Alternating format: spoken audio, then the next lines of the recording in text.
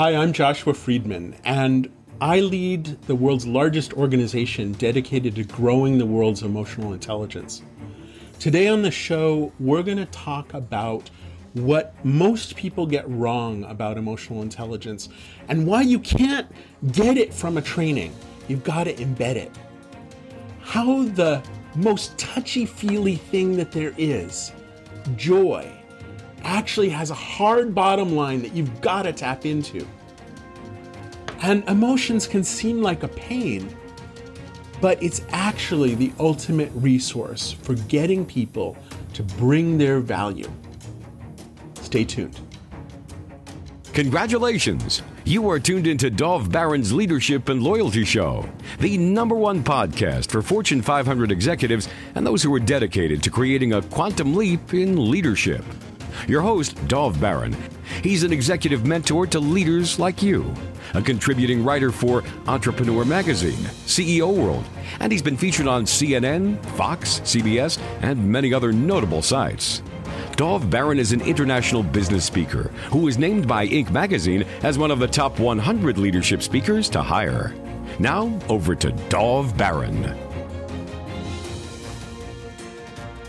Welcome, dear friends, fans, and fellow aficionados of leadership excellence. Thank you for joining us on this episode of Leadership and Loyalty Tips for Executives. Let me tell you about Fran. Fran said that when she walked into the CEO's office, she felt like she was doing it in someone else's body. She was there, but somehow she was not there. Her mouth was dry, her palms were sweaty. When she had passed her boss, they called him the chief. When she'd passed the boss that morning in the hallway, he'd asked her to come in and meet with her that afternoon. She told me that for the 2.5 hours, it felt like her brain was leaking out of her ears between that initial meeting and going in. She felt like asking her in to come and speak with her in the office. There was something that she was afraid of, but she didn't know what it was. There was no reasonable answer.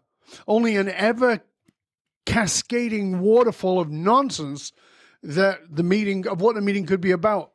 Self-awareness, particularly emotional self-awareness, can be tricky when you haven't either developed or reinforced your emotional intelligence. But let's say that you have done the EQ training. Let's say that you've read the emotional intelligence books and you have gone through the emotional intelligence assessment of yourself in the 4 quadrants and you feel like you're pretty sort of there. But is there something missing? Well, stay tuned because that's where we're going in the next 2 episodes. So much of what emotional intelligence is actually about is missed in traditional emotional intelligence training. So we're going to sit down with the man Daniel Goldman, who was the author of the book Emotional Intelligence, came to ask about teaching EQ skills, and his name is Joshua Friedman. As always, we need your help in staying relevant, so please do us a favor, get over to wherever it is that you tune into podcasts from, and do us a favor, rate, review, and subscribe to the show. We really appreciate it, and it does help. If you are a regular listener, big thank you to you for making us the #1 podcast globally for Fortune 500 listeners. And we're also honored and grateful to be cited by Inc.com as the #1 podcast to make you a better leader. By the way, I know you're curious. My name is Dov Baron, and I'm the host, and I'm here to assist you tapping into one thing, whatever that one thing, that really true one thing is in your business that changes everything by transforming meaning into action. Curious to know more? Simply go to dovbaron.com. All right, let's strip it down and dive right in. If you have read any of my materials on Medium, on The Curious Leader, you know that I've been writing and speaking a lot about the emotional impact of the pandemic. But did you know that up until 2019, levels of emotional intelligence were going up? However, since the pandemic, globally speaking, emotional intelligence has steadily been dropping. My question to you is, could this in any way be connected to this thing we're experiencing called the Great Resignation? Let's face it, emotions can be difficult. They can be a pain. They come up when you don't want them to, and they can be difficult to understand. But if you do, what if you understood how incredibly valuable they could be? Well, that's where we're going on our next 2 episodes with our guest, Joshua Friedman. Joshua Friedman is the co-founder of 6 Seconds, and for 25 years, he has partnered with leaders to build value with emotions in places like FedEx, the UN, and HSBC. 6 Seconds now works in 200 countries and territories to raise the world's emotional intelligence. 6 Seconds is a global community of emotionally intelligent practitioners, researchers, and experts working towards 1 billion people practicing EQ. You can simply find out more about them at 6seconds.org. We'll tell you more about them later on. He is a master certified coach and the leader of the International EQ Coaching Certification. Joshua is an international bestseller and author of the book, At the Heart of Leadership, which is one of 5 books he's written, including Wholehearted Parenting. He leads 2 ongoing research projects, the Workplace Vitality Report and the State of the Heart, which is the world's largest study of EQ.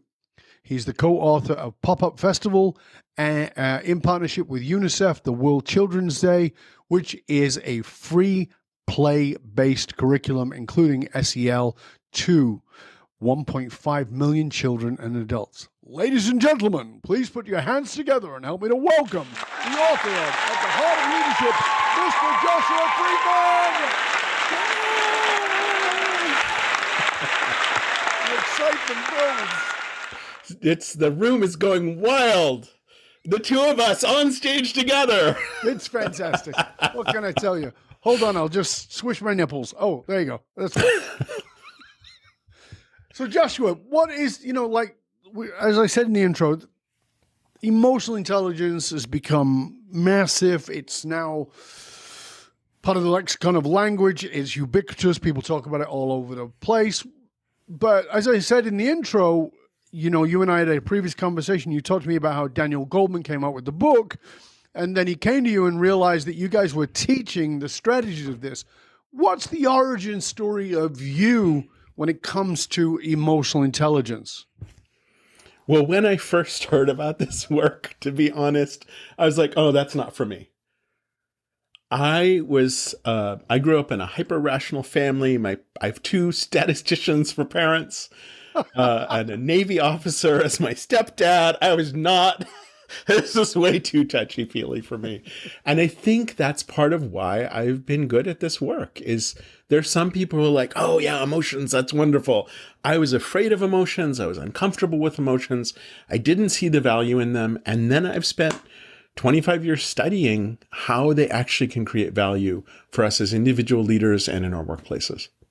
So that's really interesting that you came from that background. I think that's actually incredible. As you said, it's incredibly valuable because there are a lot of people who are like, it's a waste of time. What was the tipping point for you of going, this is too touchy-feely for me, let's keep that at a distance, to going, well, this really has value for me, for us? So I was teaching in this school where emotional intelligence was part of the origin of the school. And as you said, Dan Goleman had come and visited the school. He looked at the way we taught these skills, and he said that, and he wrote in the book, this is the model. He said, Aristotle would be proud to see this kind of program. I found the students that I was working with blew my mind. And they asked questions that I had never asked. We had this process is called self-science that we used in schools, and we still use in schools, the science of yourself. Mm-hmm. And students could call anyone in. So I was teaching humanities, and I was a little abrasive sometimes, and they would call me into self-science and say, well, when this happened, I felt this, and the impact on me was this, and wondering if we can talk about how, this relationship. And I'm like, you're 13 years old. Like, what is going on? And what I discovered is that when I stopped trying to be a teacher and I started to be a human being in a room full of other human beings, everything changed. And that brought me back to why I had not been a very good manager, why I had not been a very good entrepreneur in my career prior to that. And led me to start to say, wow, I have something here to learn. And I think we all end up teaching what we most need to learn, and I needed to learn this. You just took the words right out of my mouth. We are here to learn, to teach what we need to learn. And that, like, how beautiful is that a 13-year-old sort of goes, hello? And thank God, because, I mean, now as a CEO, these skills are taxed and challenged every day. And as a parent, my kids are now 21 and 23, and it's quite a lot of fun. But the few years ago, it was like getting punched in the stomach. And so I really needed these skills. I need these skills in my work all the time. And in these last couple of years, as you've said, the world has been rocking us back and forth. And I don't think we're going back to normal. I don't know that we should, but I don't think, even if we should, we're not gonna. No. We're gonna need to become more adaptable and able to work in new ways. And I know you've had a lot of conversations on your show about, we're in a different era of work, and in a different era of work, what we've been doing before is unlikely to be great now. Yes, absolutely. So, like you said, you've been 25 years in this, so this is not new to you, and you're at the cutting edge of it in all the research and all the rest of it. But you and I had a conversation previously where I talked about, and I know I'm going to offend some people here, so brace yourself, folks. That do you ever really? I know you're going to offend people. I know you're shocked. That I'm a little sus of psychologists, even though I'm one. Right, so. Because, again, we teach what we need to learn, and unfortunately, many of those teaching haven't bothered to learn. That's, my general bias. It's not an absolute at all. However, I'm wondering what it's like for you, because you've been 25 years immersed in this, and EQ is kind of thrown around now.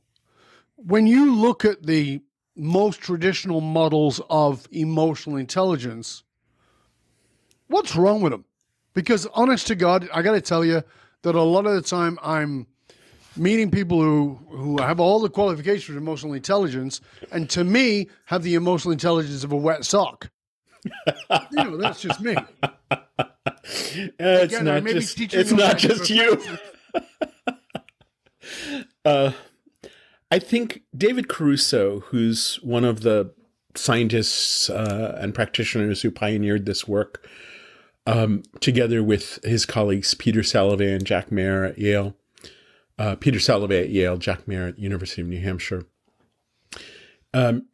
David and I were talking about this one time, and I said, there are all these interesting models, and I don't know, maybe some of them are good. And he said, sure, but if we're going to talk about emotional intelligence, at a very minimum, it ought to have both emotions and intelligence.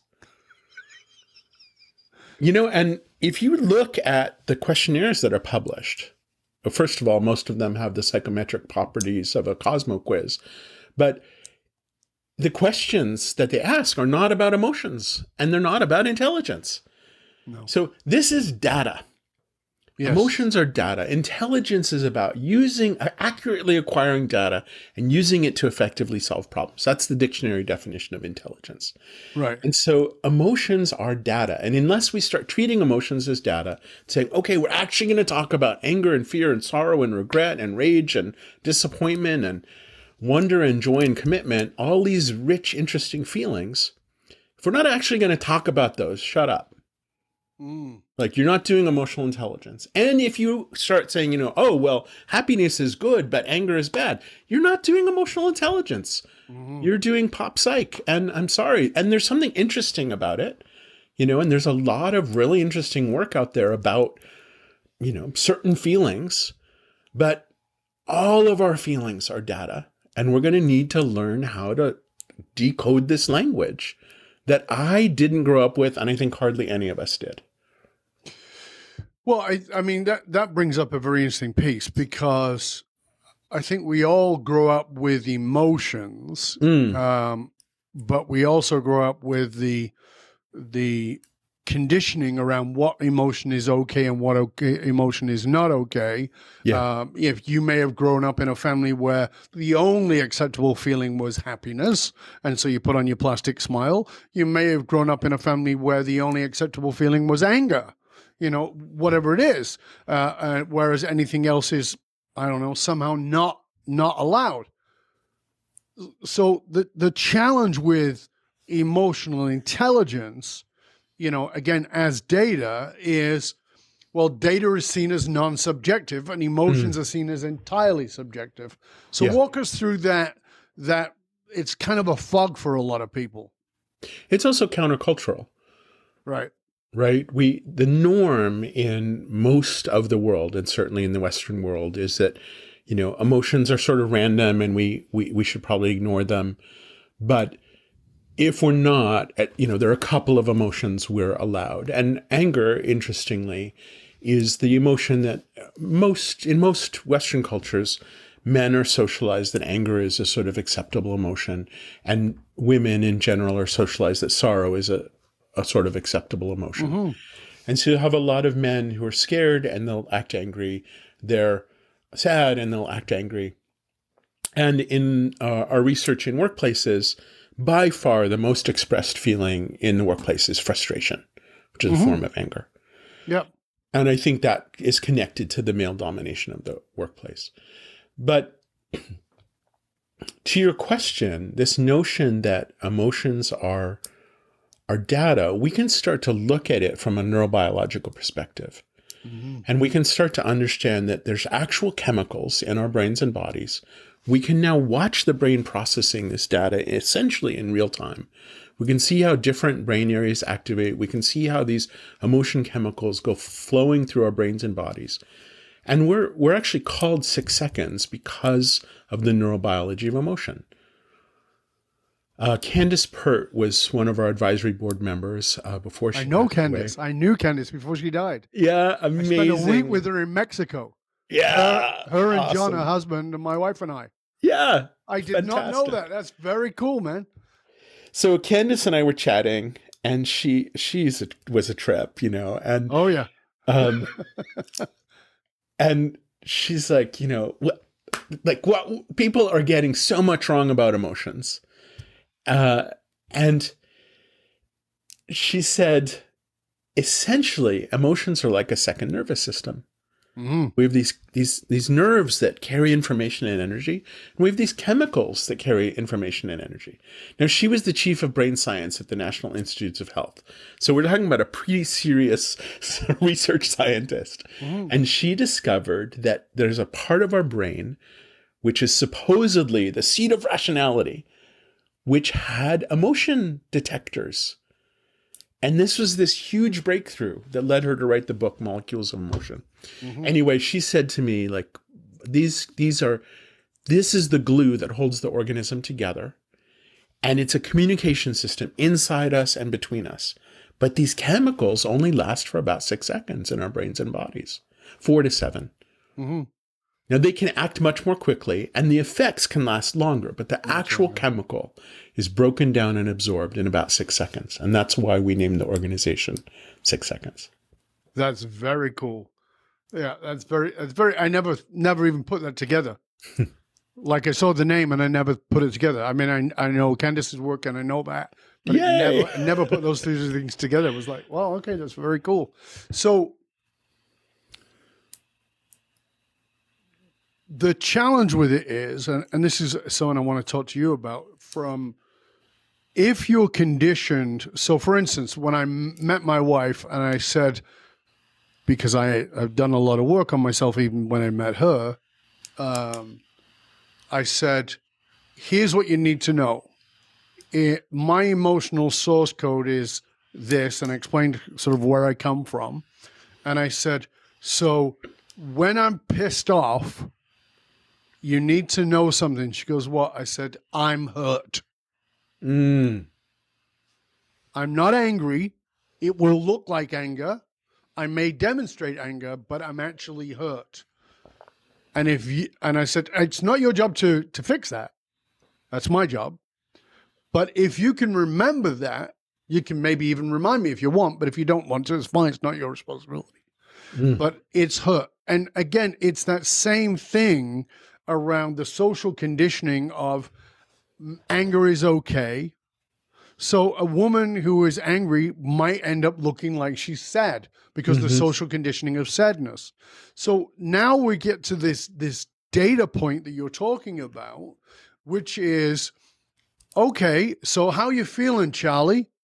I'm feeling pissed off and angry. The data point for him is anger. If he doesn't have the emotional depth, he doesn't know that he's sad or that he's disappointed or that he's frustrated or that he's any number of other things. So when we talk about emotional intelligence, I always feel like, and this is my bias, Joshua, so I really want your input on it. It always feels like, Jesus, guys, stop skimming the surface. I feel like everybody's talking about emotional intelligence as this surface thing, and it doesn't have the depth that it requires. And it's now become this, what would be the term? It's become this pop psychology version of actually doing therapeutic work. Help me out. Help me understand that, because I'm trying to have people understand emotional intelligence, but actually understand that doing your EQ test and reading your EQ book is not going to be enough. You actually have to have self-knowledge. And by that, I don't mean I'm a dick. Oh, I have self-knowledge. No, as in, why am I a dick? Which is different. And how do I stop being one? How do I stop being one? Yeah. Yeah. So I remember when we were starting to work with the U.S. Navy and Marine Corps, which is a really interesting couple of organizations. And I remember a senior officer said, I really like this work. I think this could be really helpful for us. But could we just call it something else? Because people are really uncomfortable with the word emotions. I'm like, well, sir, if we can't even use the word emotions, I think it's going to be hard for us to get the value of these skills. Right. So, okay, good point. So I do recognize, again, this is countercultural, and I do recognize that going in and I work with tough organizations. I work with the UN. As I said, all branches of the U.S. military. I've worked with other military organizations, very big, very transactional, very fast companies. And the hard part is getting to that point of saying, okay, there's value here. And in order for us to get that value, we're going to actually have to engage in a different way. So if you don't want to talk about emotions, fine, don't. If you don't want to feel what you're feeling, don't. If you don't want to get past that surface layer, don't. But you're not going to get the value. So if you want the value that I'm offering, here's a plate of cookies. You want the cookies, you're going to have to come in the office and we're going to have a conversation. Like, we're going to actually have to get into this emotional domain. And we use a metaphor of an iceberg. We think about what's visible on the surface is 1/11 of the iceberg, right? And there's all this other stuff. So I actually don't like the question, how are you feeling? Because that's a reductivist question. Like today, oh my goodness, I've got like 17 things up for me today. And, and talking to you and thinking about this. I woke up early this morning. I'm kind of on Eastern time right now. And I woke up early this morning thinking about our conversation today and all the stuff going on today and my grandma in the hospital and how are you feeling? I don't frickin' know. I've studied this for 25 years. I'm feeling like 7 things. And so a much more useful question to be asking ourselves and each other, what are some of your feelings? Okay, I can answer that question. And I'm going to save everybody $500 and give you you don't have to pay for a coaching session with me. Here's the question I'm going to ask you if I'm coaching you. I'm going to say, you're going to tell me what's going on. You're going to answer this question of what are some of your feelings. And then I'm going to say to you, but this is where we should take a commercial break, right? I'm going to say to you, what else are you feeling? Yes. Right? Because there's more. There's a great a body of research. If you Google the emergent theory of emotions, and in this body of research, the notion is that we have all these emotion chemicals we're producing all the time. There's a part of our brain that's a little emotion factory. We produce them in our guts, around our heart, spine, even in our hands and toes. And these chemicals are coursing around in our brains and bodies, and they're waiting for us to need them. So the emergent theory of emotion basically says we have every emotion we need right now. Mm-hmm. It's all there. Right. And some of it's kind of quiet. And some of it's like really out there.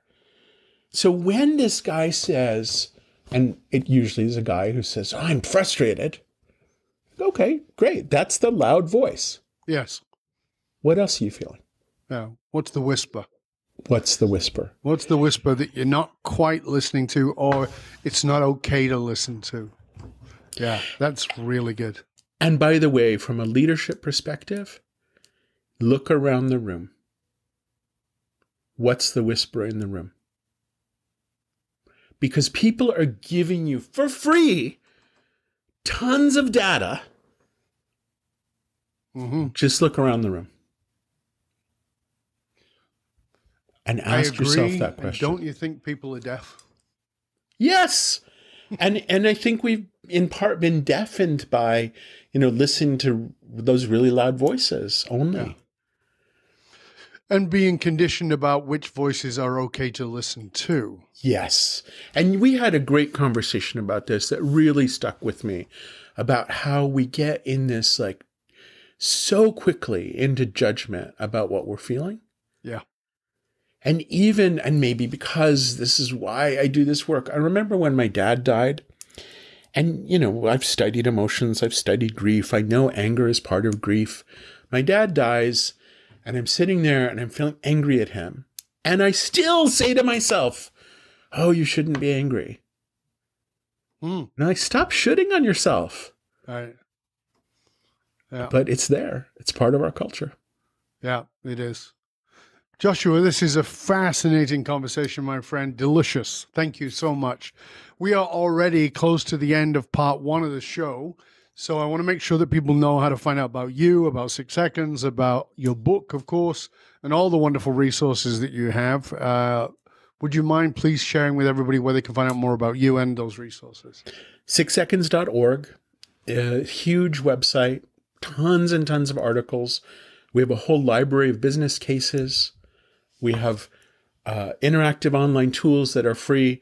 And then we also have information about how you can utilize these tools in your business.